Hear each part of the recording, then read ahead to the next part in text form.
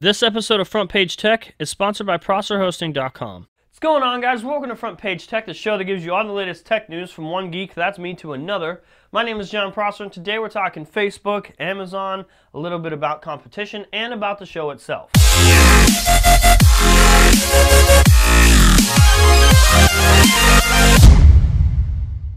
As you can tell, we have a bit of a news shortage today, but that's fine because that gives me time to talk to you guys about some other stuff. So the first piece of news is about Amazon. They are now selling MP3s that can go directly to our iDevices, so iPhones, iPods, iPads, whatever.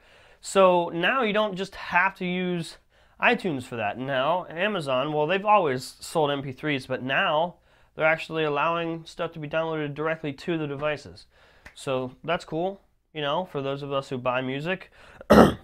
Speaking of iDevices, it turns out that the Nexus 7, Google's flagship 7-inch tablet, has outsold the iPad in Japan. Yay, Android! Woo! Now, as you know, I'm a huge Apple fan, but I'm not at all disappointed by this whole Nexus 7 defeats iPad thing in Japan. First of all, it's in Japan.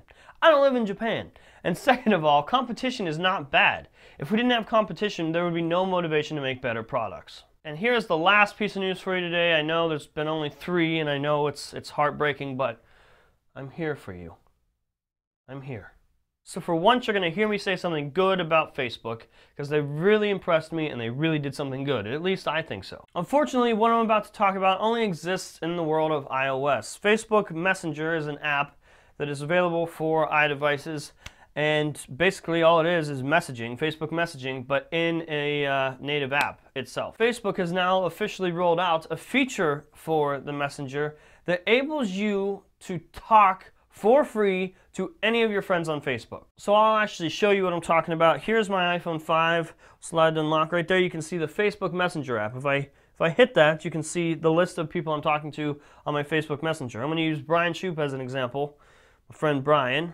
Let me hit that. All right, so we got Brian Shoup's conversation up. So as you can see, I can type, you know, and talk to him that way.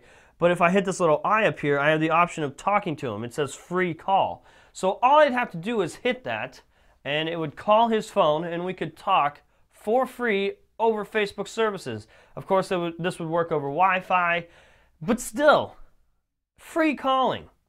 Thank you, Facebook. So the feature's definitely nice, and you can definitely tell that Facebook is now trying to compete with Skype, which isn't a bad idea. I use Skype sometimes, but everybody's on Facebook. Everybody is on Facebook. So this definitely works out to our needs rather than what business needs. Thumbs up, Facebook, you did good. Okay, so before I close the show out, I just want to talk a little bit about the show and what's been going on. First of all, I want to say thank you. This week has been awesome. I definitely did not expect the feedback that I had for the show. Of course, I hyped it up for months. I've been talking about it, and then it wasn't until 2 weeks ago where I made it official and said, hey, I'm going to do this.